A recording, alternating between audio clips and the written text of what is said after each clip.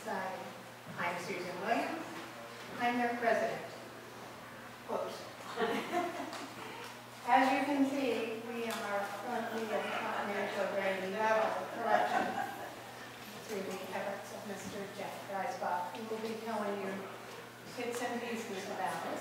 And of course, everyone is well aware of the Stiegel glass. And people seem to forget that when the Baron came to town, to America, he was a steel maker, not a glass maker. That came at a later time. So we are so thrilled having been able to add this collection to us, and the history and the events that go with it are astronomical. Okay. We need to pick it up. This is Jeff. He knows about everything you want to know about. No, not everything, but I'll turn it over to him. All right, thanks. So again, I'm Jeff Dreisbach. I was born and raised in East Petersburg, so you can call me pretty close to being local. So you see the collection here. I'm really glad that we were able to sell to Manheim. There was a lot of museums that wanted some of this stuff, and I had to make some decisions, but the right thing to do was to bring it back home, and I'm glad that I was able to put it together. So we were working on this since January. I know he wants to be named anonymous, but there was a really nice guy out in California who grew up in Manheim and MIT, and he did donate a lot of money to the association to bring this collection in here. So I'm really honored that he was able to do it. So what I'm going to do is I'm going to talk about the collection. We'll go around, talk about almost every piece. It's only half an hour, so just bear with me. Then Jeremy's going to talk a little bit about the glass, and I can talk about that as well. So we know that Stiegel had his, the glassworks in Manheim, but a lot of people don't realize that he also had a furnace, which he started first. And actually, the first, we've never been able to really prove it, but the records in the archives show that he did hire some enamelers and glass blowers that worked up at Elizabeth Furnace for a while before starting here. Dan Snyder and myself, we've been doing an archaeological dig up there for, I think we're in our 16th year, and we have not yet found one piece of glass that would indicate that it was up there. So, but we constantly are looking for stuff, but again, we just don't find it. So those that don't know it, Elizabeth Furnace is located up in Brickerville at the tree farm. So if you haven't seen it, I know Mr. Martin here has seen it a few times. This is the Stiegel mansion here. And then attached to it would be the Coleman house there. That was Stiegel's office. That was built. The summer kitchen came in a little later. And then back here it goes back, his office, and then the Hessian prisoners were kept there. There was a place, And what's really cool about it is it's left the way it was back in 1770. It hasn't changed. So it's a pretty remarkable place to go see. So what I want to do is I want to go through each of the stove plates. Stiegel made 3 different types of stoves. He made the jam stove, he made the 6-plate, and I'll talk about these specifically, and then he also did the cannon stoves. So we're going to start off here with the jam stove. So this is actually the last piece I added to my collection about a year and a half ago, and I was glad to get it because I wanted to really try to get a complete jam stove, and I was able to do that. So what makes a jam stove, you can see that there's a margin here on the right, this one here is on the left. So we call that a left plate, we call that a right plate. This is a picture of a jam stove. This happens to be one that was made by Marlborough Furnace down in the Shenandoah Valley. And what it would do, it would go into a wall, and I'll show you another diagram of it, but they would feed it, put the fire in from the back. So there would be a fireplace, usually a walk-in fireplace in the back. You see in this diagram here, it should be a walk-in fireplace. So the jam stove would go against, the jam stove would be in another room, so this is the way that they could heat that room behind it. There would be a little opening in there, they could start a fire in there, and they would flue out and did a nice job. When the embers were extinguished or done, they would bring them back in and start all over. Again, not cooking on this, was primarily for heating the room behind. And that's what we refer to as a jam stove. In the collection we have, out of the 9 plates that I was able to sell them, 7 are jam stoves. There's certainly a lot more jam stoves out there than there are the 6-plate stove, and hence it's, you just don't come across these plates too often. These particular plates, to make this a complete jam stove, and we can do it, I can get somebody to make a top, which is just be, the flat iron, and the bottom, and then you get a stone to support it. And if we ever wanted to make a complete one, we could. This happens to be what they call the treasure of 1758. There's a date on it, which tells us that year. But what's interesting about this is it also has the initials of John Barr, and then it has W, and it has ST for Stiegel. Barr was he was a partner with Stiegel in the very beginning, and he was only here for a couple of years, and then he sold his interest. But that's how we know that it was early. There's another plate down here that has his initials too, so we can take that. Again, this is typical of the jam plates, where it says where your treasure is in German script here.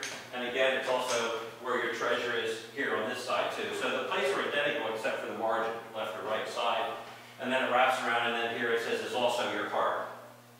A lot of biblical terms and verses that Stiegel used back then. The next plate we get into is what we call the 6-plate stove, 7-plate stove, 10-plate stove. So this particular picture here, this is one that came out of the Danner collection. So this is a picture of a Stiegel 10-plate stove. It's real pretty. It just so happens that the front of this plate is also the front plate that they used on the hero plate here that you see. Same thing.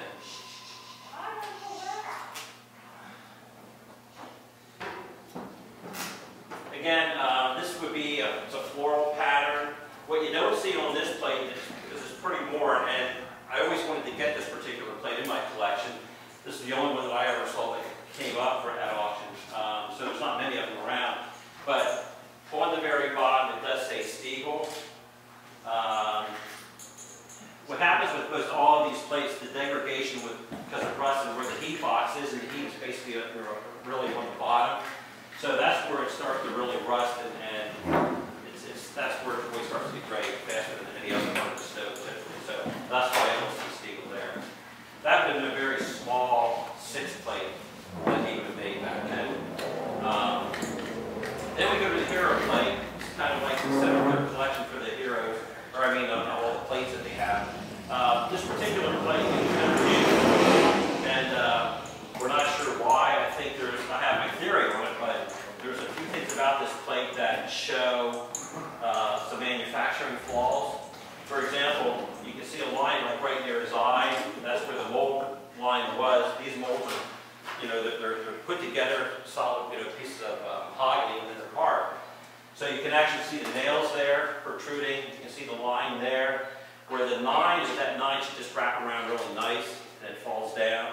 So there's a few things that I think maybe they didn't like about it and they didn't use it. Why they didn't destroy it and go back in the furnace, it's beyond me, because quite honestly, up at our site where we're doing our digs, we find pieces of stoveplate all the time that have mortar and that on it that they use actually in the, like if they need a little, what do I say, like a Sacred stone or a shit or something like that, they use these plates that were bad, and so we find a lot of that.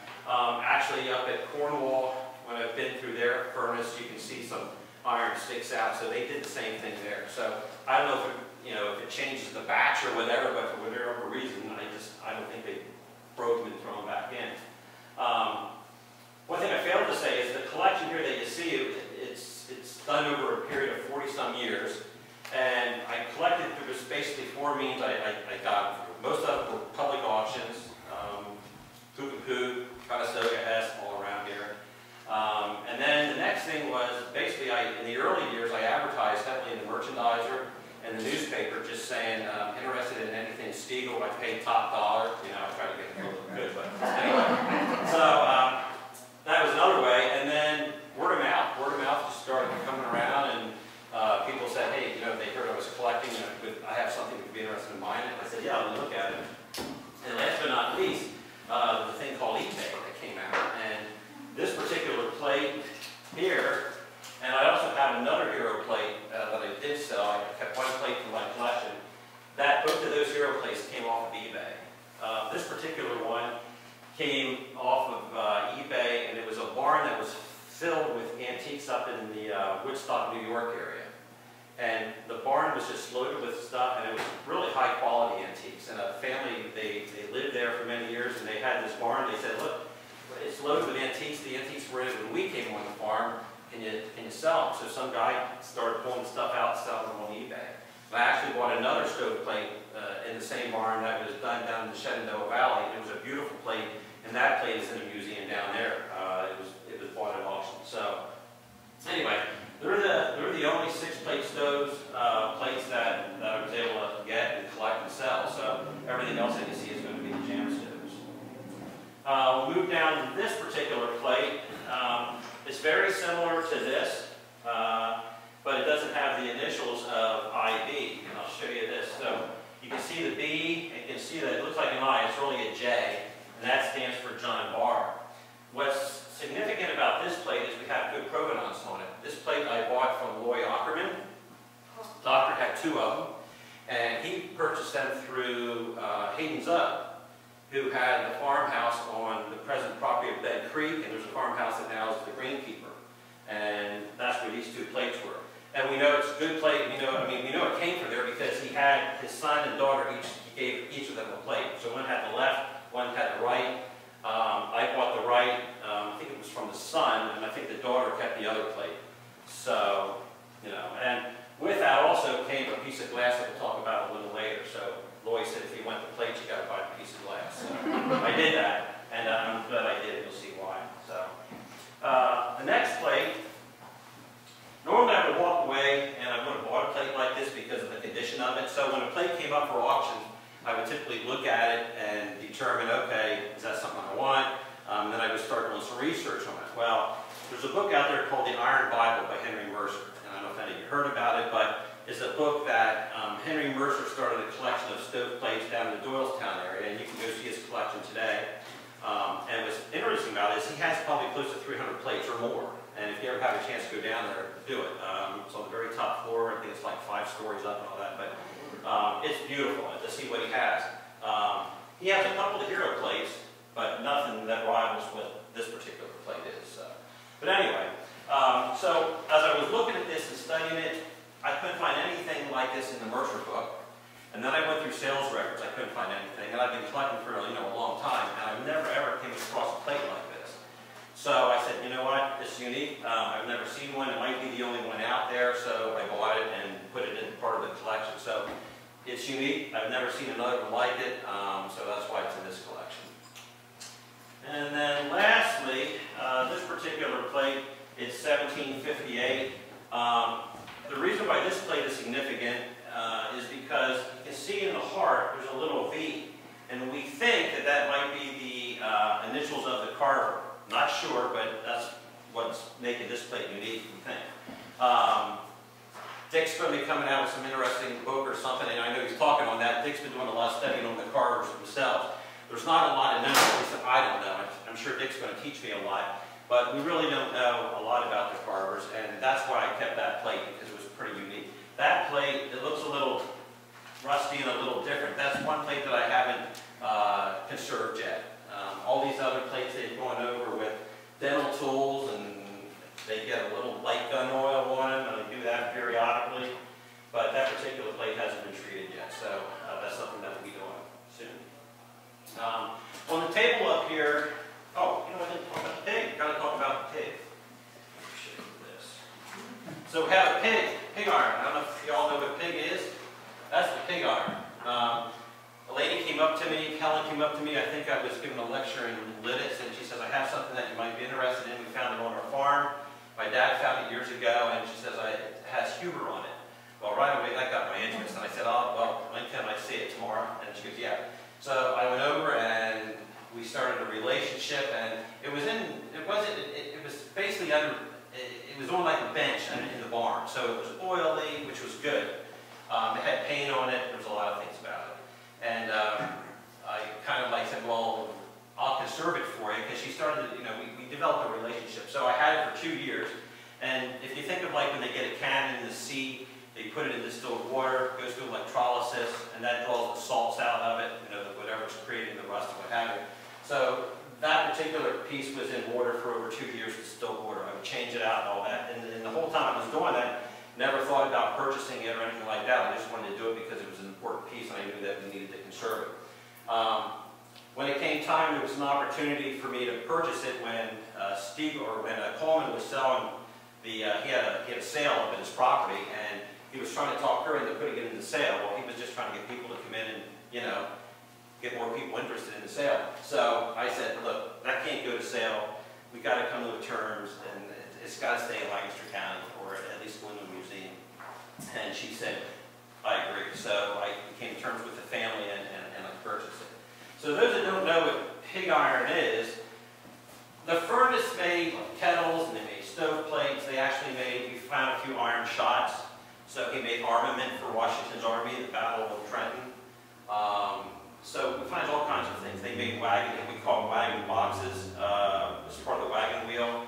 We know they made them there. But the primary thing they made was pig iron. And pig iron, you can see this is how they did it. They tapped the furnace and they put a trough out, and then they put the pig iron was put this way coming out, and it kind of looked like, I guess, baby sucking on the mother, okay, pig, and they call it pig iron. That's what I was always told. So what you see here, this is actually upside down when it was poured, so the bottom of it is flat. But on it, it has Eliza, it has Huber, it's really clear furnace. So we can date this piece. You know, Huber had the furnace between 1750 and 1757. So we know when that was. She showed me where her dad found it on the farm. Jack News was, when he was still living, he got some old maps out and down at the Lancaster Historical Society. And sure enough, where she showed, there was a road that used to run from Elizabeth Furnace right into the lower and upper forges of Hopewell on the Hammer Creek. So I am sure that it fell off the wagon. He probably didn't know what happened, and it sat there for many, many, many years. And we're fortunate to get it. Yeah? You want to tell them what the iron flowed into a depression? Yeah. Yeah, it was just like this. What was it, in the ground? Or Yeah, it was in the ground. Yeah, it was in the ground. It's and we find every once in a while up there, we'll find a piece of, we'll find some iron ore that, you know, was shaped like this, the trench. And we actually have, I have also in my collection down home, well, it's not mine, it's part of the Coleman family, but because of our archaeological dig, we actually conserve this stuff. I wouldn't say they're shovels, but what they did is, as the iron flowed out, they would put the shovel like down, or the diverter down, and it would divert the iron into that pig, and then when they were filled, then he would move it back and put it down, and then it would flow this way. So we have some of the iron that was left in the trench and it's shaped like this, just like the shovel type thing was. Any questions on that? So it's a very important piece. It's the only one, certainly from Huber's time, that we know of. Even in our digs, we find we have a couple pieces like this. The only other whole pig that I know of is up at William Penn Museum. They have one that says Elizabeth Furnace on it. It's a little longer and it's skinnier, a lot easier to manage, not quite as heavy as that piece. So this piece actually on the inside is somewhat hollow. We put a camera up through it and it's hollow, at least up to here. So it was, but I feel confident that the rust has stopped and it's in good shape. So anyway, that's really rare. I'm so glad to see that part of the collection. So, and then I'm going to talk about the cannon stove. The cannon stove, he made, we know he made a bunch of them, but we only know of like 3. And the one, which is probably the biggest one, and probably the prettiest one, was James Spears. They were like a stove heating company down in Philadelphia. They ended up, they got one, I don't know how he got it, but he ended up giving it to the Franklin Institute. And like I said, we have pictures of it. The Franklin Institute, I've been in contact with them numerous times.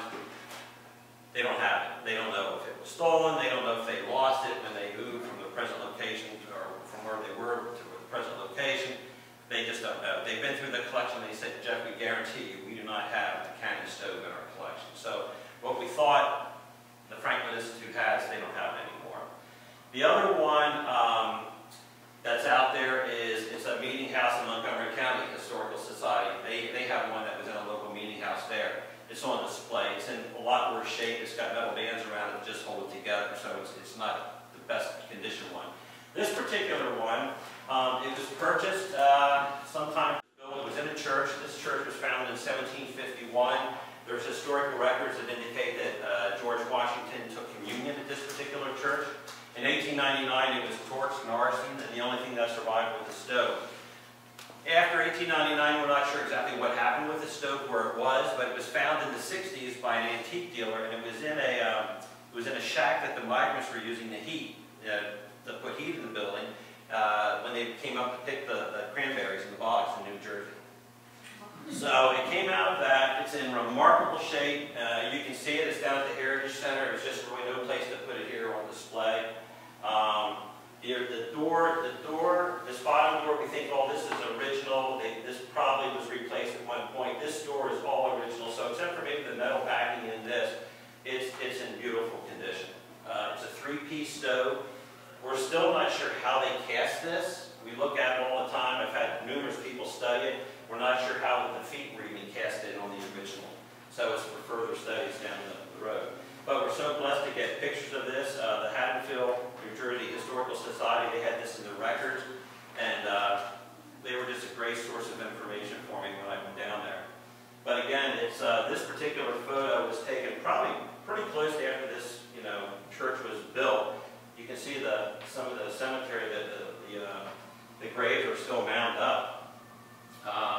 So what's there today is there's a corner piece, at each corner there's like a marker that outlines the size of the church, and then in the middle there's a monument that has a picture of the church. Yeah. On the feet, are they 3 separate castings, or are they? No, it looks like it's part of the block. Yeah. But the thing that's really interesting about this is we're not sure, we think that it would be like an open cast on the top would be open.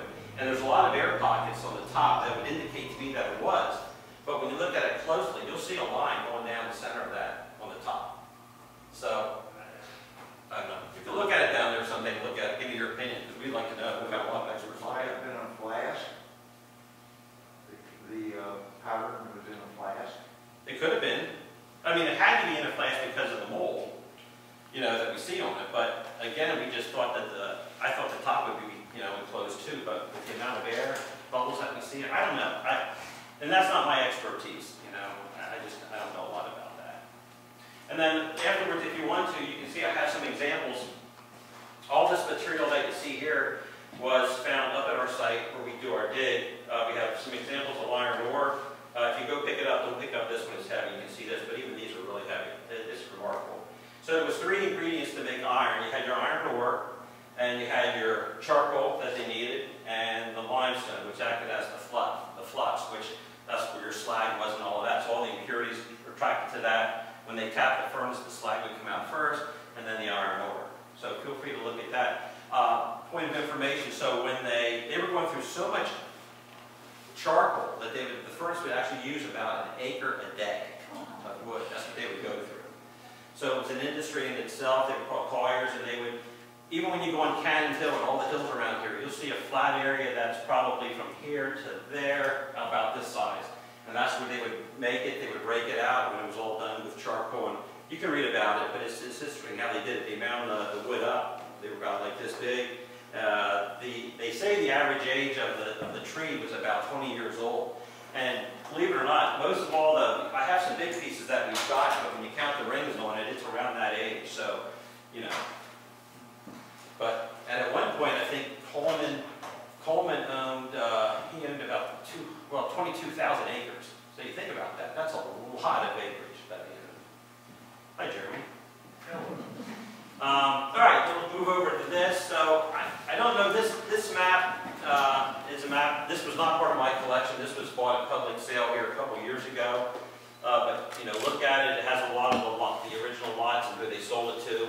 I don't think any of it's in Stiegel's hands, but take a look at it. I don't know a lot about it. I'll tell you a funny story. When that was up for auction, I was bidding against the Historical Society. And somebody basically nudged me and said, "Hey, Jeff, this." And I said, "Okay, I'll back off." So I didn't know, so I apologize. These indentures, this particular indenture, and again, we don't know for sure. We think this might have been printed at the Effort of Cloister. This one certainly is in the style of the Evelyn cloister. But if you bought land from Stiegel back in 1762, this is what you would have gotten as a deed. So it's in really good shape.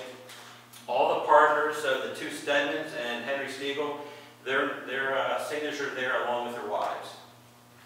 And the other thing that's significant about it has two signatures here that of witnesses. Elizabeth Graham, you heard of Graham Park in Philadelphia, Dr. Thomas Graham.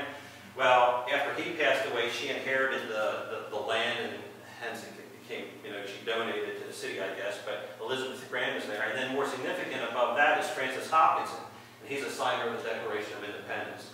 So again, a lot of important signatures on this particular piece. And that was done on paper. Okay, then we get into this particular one. This, I'm not sure when, Stiegel sold this in 1763 to Elizabeth Stedman Jr., which I think it was one of the Stedman's daughters. I don't know the circumstances around it or anything like that, but I just think it's a pretty piece. This is the only one that I know of that I've seen in this particular style. There could be other ones, I don't know, but I like that, that's why I bought it. It was nice. These two pieces, what's significant about these is in 1774, in February, Stiegel lost his glass house, and because of the money that he owed. So he had to sell quite a bit of land or whatever he had to try to pay his debtors. And these two pieces are the property that he sold in February of 1774. So he sold these right before he went to prison. And that's why they're significant. Yeah? Going back to the still plates, could you mentioned about a carver on the last piece. Yeah. Could you give us a simple explanation as to how the plates are made? Sure. So, and Dick knows this really well too, but they would take a piece of mahogany board and they would just put a bunch of them together, and then it would be like putting boards this way, okay, have your solid piece, and then they would put boards this way to hold them together. And a lot of times nails, they'd be nailed and all of that. You'll read things that say there's no plates that in existence of American carvers. Well, there's a bunch of them that are right up here at Elizabeth Furnace. The Colemans do own them. Now, they weren't in Stiegel's time, but they were part of the furnace. So I think most of the carvings that I've seen up there were carvings that were for a 10-plate stove and things like that. So they are really pretty. But I think they were mahogany, right? Most of them? Yeah. Yeah. The nails, it's interesting because they didn't bother to correct that.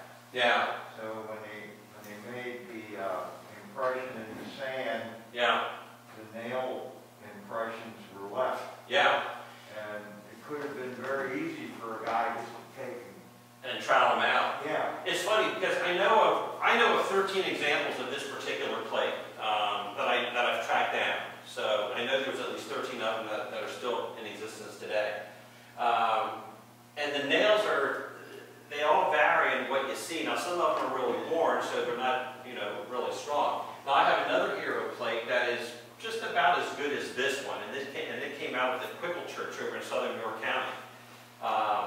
And there was and what's interesting about this, they had the other plate to it also, the other side, but it broke in half, so they were using that plate to hold the barn door shut. And that plate's gone. But family members who remembered as kids and all that, they were telling me about that it broke in half, and that's what they were using it for. That particular plate, you don't see the nail holes as much, or the nails as much. So, maybe they took more interest in it back then. But I think that's why this plate never saw the light of day as far as becoming a true stove, because again, the line, you can see it going through. It really messed up around the eye. This 9, it's maybe they cared enough about it that they said no, this plate was rejected. Yeah, Gene. How many plates could they produce from one carving? That's a good question too. I mean, I don't think we know. Do you know, Nick? I don't think you know. Probably a lot. Yeah, I think a lot. You take the weight of the pig against the weight of a plate, it's probably close. Yeah. And they were selling stove plates by the ton. Yeah. To the various enterprises in Philadelphia. Yeah. And that's why they're dispersed all over the place, because people went to Philadelphia to make their purchase. Yeah. So you could find a hero plate, within 200 miles resemble, certainly they did have one carver who was exclusive for like Stiegel or the Colemans. He could have been doing stuff for Mary Ann Furnace or whatever. Those carvers, they did move around. And we do see some similarities among plates with other carvers, so, or other furnaces. So we're pretty sure that they did that. But any questions on the plate at all, Jeremy? Yeah. Are any of the carvings still in existence? Yeah, there's a couple. Do you have any in your collection? No. Very few. Yeah, very few. Even Mercer was trying to find them. The one example that Mercer has is European. The only American ones that I know of are the ones that the Colemans have. I don't know of any other ones. And the ones they have are beautiful. I mean, they're just beautiful. Yeah, Gene? You talked about making shot for a cannon. Yeah. But that would have been, and the Hessians that did the Hessian ditch, that would have all post-dated Stiegel zoning of the furnace, correct? Because he went bankrupt in '74. Yeah. For the revolution. Yeah. So that would have been, did the Colemans operate it under the name of Elizabeth Furnace? Oh, yeah. Yeah. Yeah, that never changed. For how long?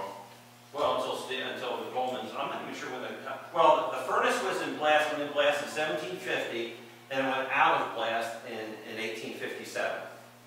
So it was in blast for a long time. So Elizabeth Furnace was named for Henry Stiegel's wife, Elizabeth? Which one? Well, I think the first one. Well, no, I don't think, no, I think it was, no, I stand corrected.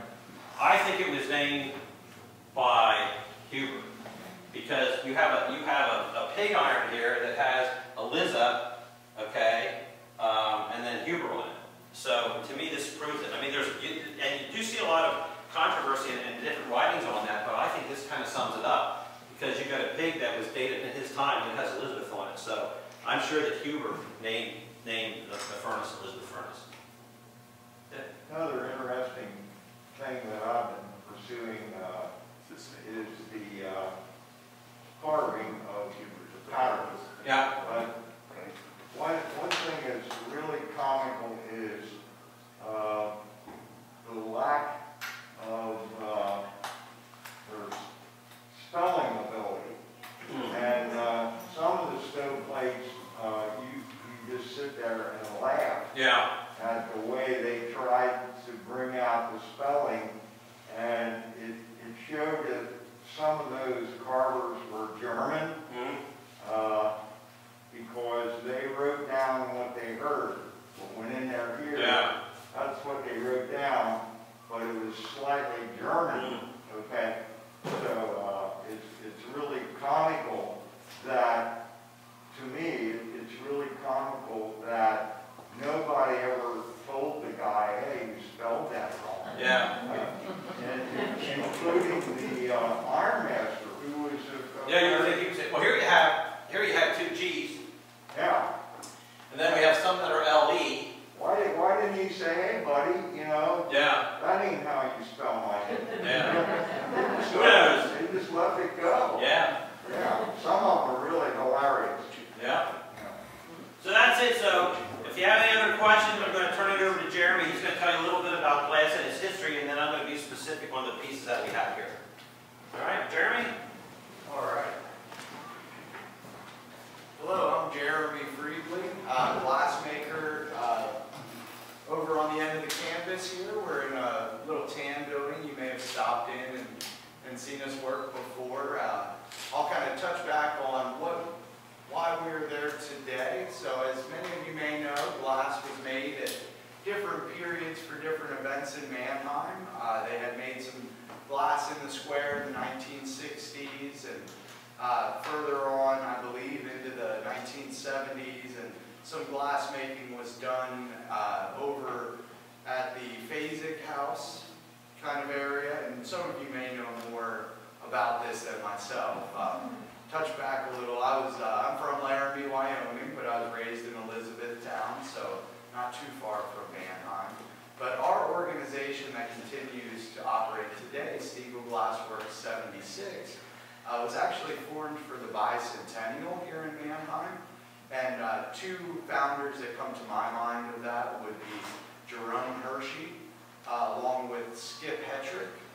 And Skip had been the president of our organization from sort of a resurgence that he was a part of about 12 years ago, and maybe even the conversation probably started prior to that. But Skip wanted to see if they could create another glass-making house and have glass blowing available to the community. With the history, it's a nice thing to be able to have visual access to glass blowing. I like to say that, you know, we probably wouldn't be here today if it wasn't for Skip Hetrick especially. And I know there's a lot of other people who could be mentioned who have done a lot of things for the organization, but Skip has really kept things moving here. So yeah, and the Historical Society has allowed us to hunker into their building, which has been great. So we're over there making glass most weeks. We have an electric furnace today, which, as you know, is much different than the furnace that would have been operated about a block away on the original factory site. We don't create a ton of, say, reproductions of Stiegel glass, not only because they are difficult to make, but because we seem to have been able to find the market making seasonal and craft type items has a very broad appeal, but we do make some reproduction type works by request. All right, so the glass making itself is really an interesting subject. I'll just give you a very summarized history. So depending on what authority you speak with, they've been melting glass for 4,000 to 5,000 years. The oldest writing in existence about glass making goes back to Mesopotamia, and it simply states that the gods came and showed them what to mix to melt glass. Now, moving on from there, about 1,200 years ago, give or take, probably gives some more, but 1,200 years ago off the coast of Syria near the Palestine region, a people called the Phoenicians were the first to create sort of a blowpipe and a double-bladed tool very similar to the jacks that we still use today, and that would have been used at the Stiegel factory as well. But that was when the blowing of glass began. Now, Italy has a very famous glass-making region, Murano, and that's there because around 900 years ago, the Phoenicians had to leave the region they were in, and we know the Crusades were going on at that time. Now, the Phoenicians did not fit into either side of that conflict. We could talk all day about what the Phoenicians practiced, but at that point, 900 years ago, they immigrated to Italy. And they had laws in place up until the 19th century that it was illegal for the glassmakers to leave the region with that information. Big thing that kept those laws in place so late were mirrors, mirrorized glass. The only mirrorized glass in the world was coming from Italy. Anywhere else, if you wanted to make your own mirrors, you were polishing metals. Now, the way that this connects to the Stiegel plant in particular is, you know, Italy wasn't the only area that was able to blow glass that sort of spread from those Phoenicians. And I am not an expert, but I see it as sort of the Roman Empire being very vast. Areas of Germany were part of that also. So they had access to that glass-making information. From what I understand, the craftsmen at the Stiegel factory were mostly German, or all German descent. I haven't heard anything specific about an Italian making glass, but if we go to early American history, something that's pretty neat to me. Does anybody here know what the first attempted industry with the intention of exporting was in early American colonies? So Jamestown, Virginia, in yesterday it threw me off a little bit, and I want to say 1606, but I think it might be 1608. They built a glass blowing studio. Well, I call it a studio, I'm sure they didn't. But they were producing fine glass in Jamestown colony with the intention to ship that glass, export that glass back to Europe. They failed to export any glass in 1608. They tried again in 1612 with mostly German workers, much like Manheim. But interesting thing about Jamestown was they did have an Italian glassmaker, at least one, during that 1612 campaign to make glass. For me, that's really interesting because there's exciting to me about how that craftsman came from Italy, with that being illegal at the time. All right, now back to Manheim and glassmaking and the history. It's just really unique.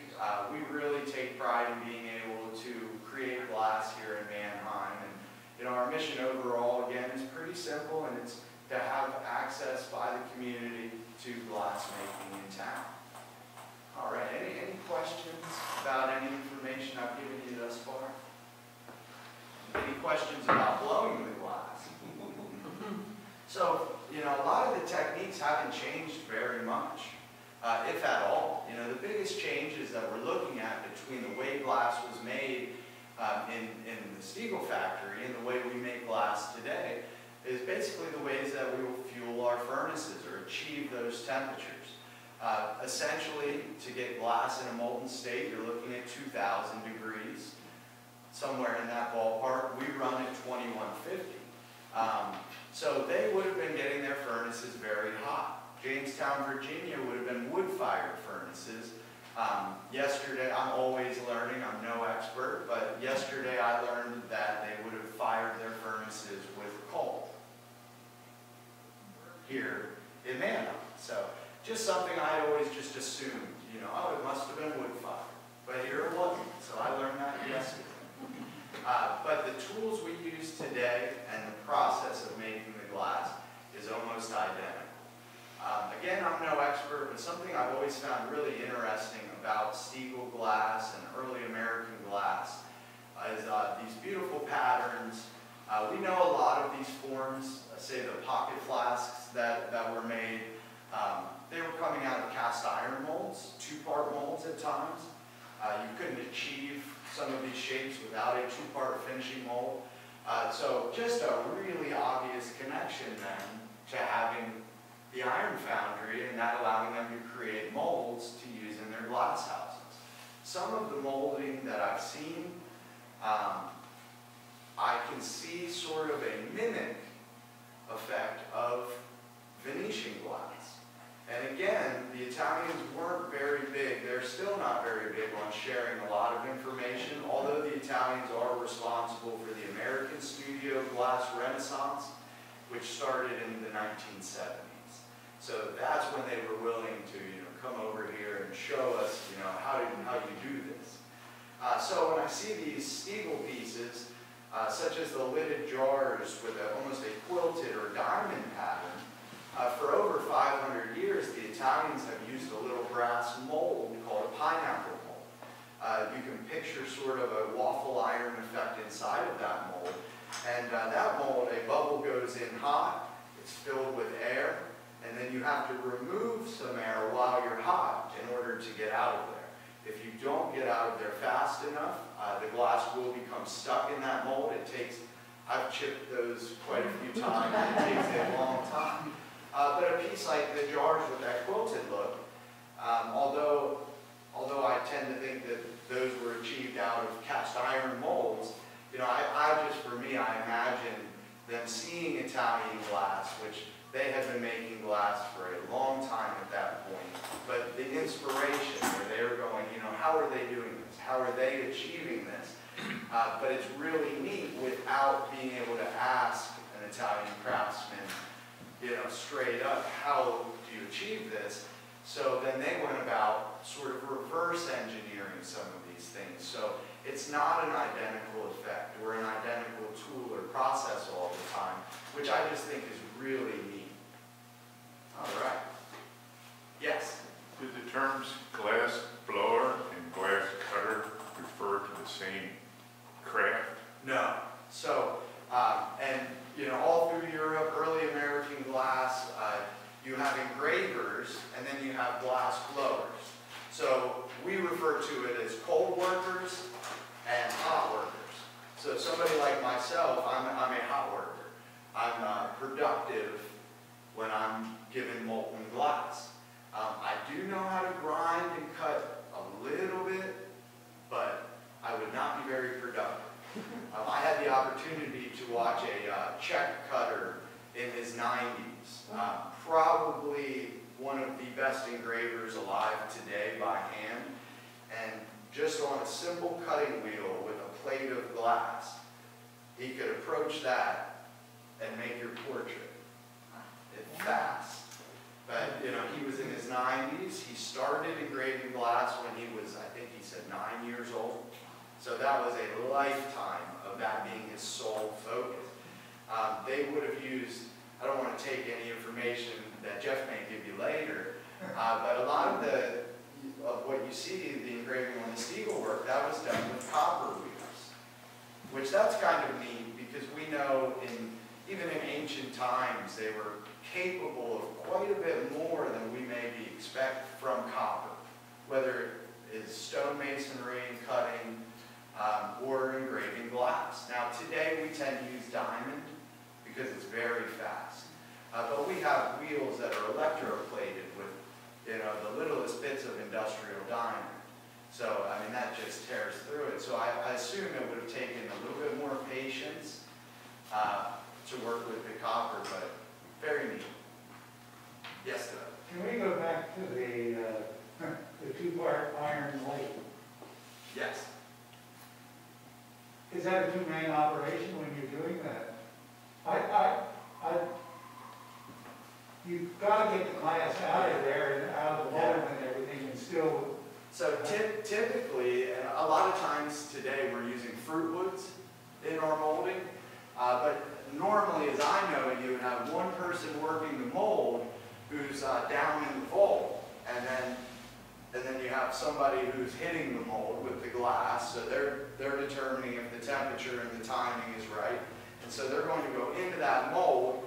The person working the mold is going to close that mold, and then the glass blower is applying an amount of pressure. Usually they're bouncing, just like this. But when they're ready, and I believe it was probably the same then, there's going to be a tap of the foot.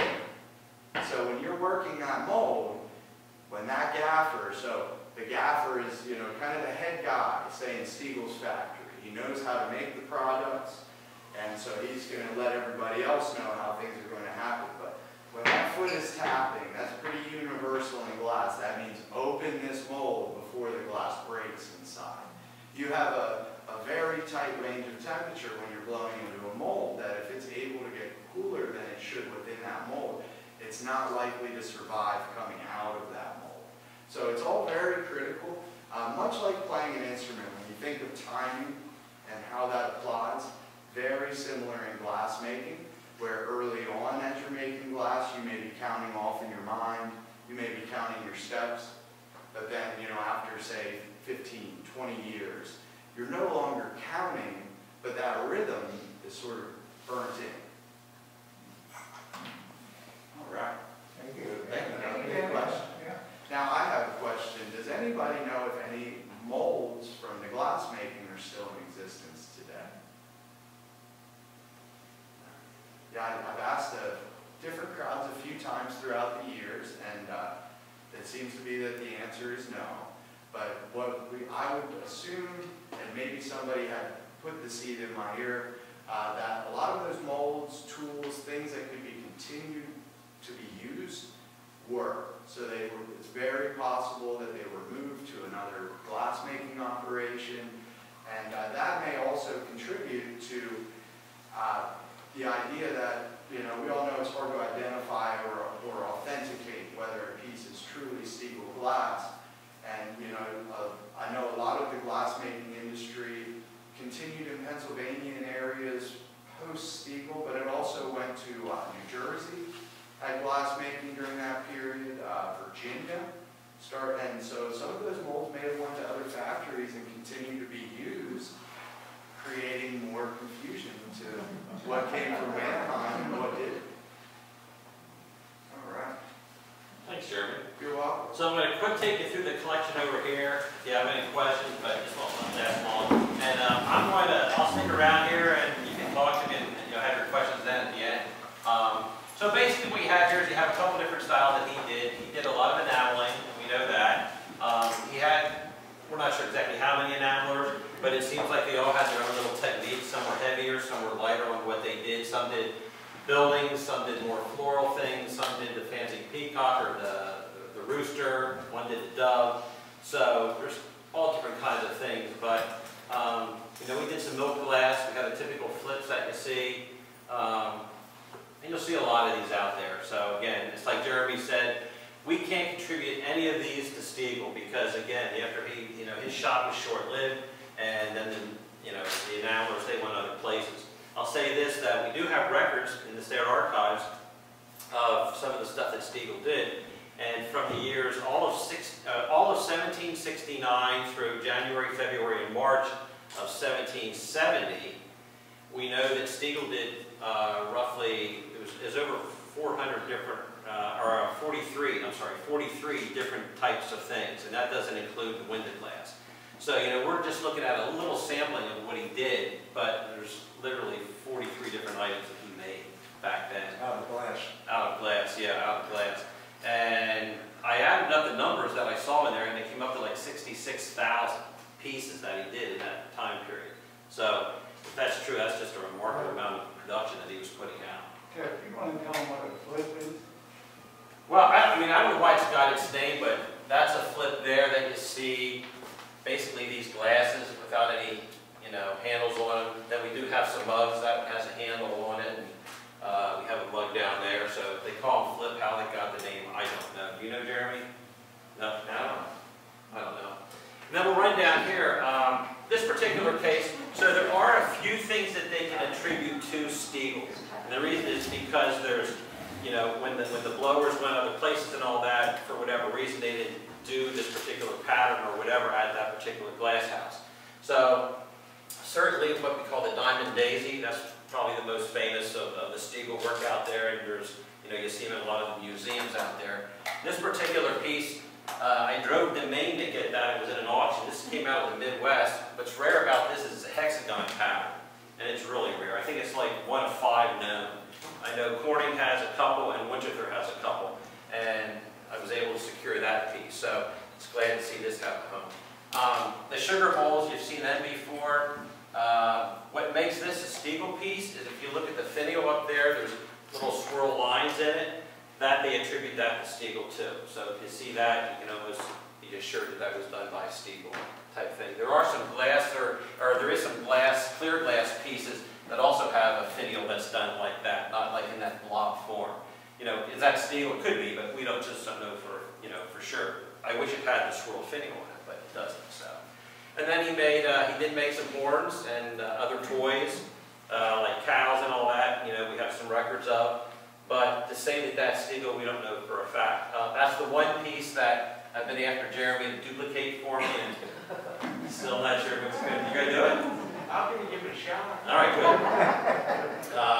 The one piece I do want to go back to real quick is this little piece. I talked to you earlier about the inkwell that Loy Ackerman said it goes with the collection, you have to get it. This was also in that house. And it's the only piece in all of this collection that I did not want to sell. And Mr. Doug back here, he basically got on his knees and said, Jeff, we really need it. So I did sell it to him. I'll tell you, Corning doesn't have an example of this. Winchester, the Metropolitan Museum, nobody has a sample of this particular type of inkwell that's enameled like this. I'm sure he made other ones like this, but I've never seen it, so it's a pretty special piece to me. I just love it. I think it's really special. Again, he made creamers, he made the salts, and then Jeremy was talking about the copper engravings that you see up here. He did some different things like that. A nice little jelly one in the middle. You don't see many of them. That's pretty rare. When you have a chance afterwards, look at the mug here and look at the large flip. When you look at the engraving on it, it's probably done by the same engraver. It's very similar. Everything about everything that you see there is pretty much the same. And of course, wine glasses and whatever. So we have some examples here. There's Stiegel's mansion. We have his office. I'm not sure if he sold stuff out of his office or not. Anyway, so that's it. And appreciate you coming. As far as you know, though, yeah. Stiegel himself was not an artisan. I don't think he was. He was just a businessman. Yeah, I think so. Because I think when he started with Huber, he was basically doing his books. So, yeah, I don't think he had that skill set. But, you know, in closing, I'm just saying, I'm just happy that this stuff, you know, ended up in Manheim. It could have gone a lot of different places, but, you know, working with Wes and the acquisition committee for literally a long time, months,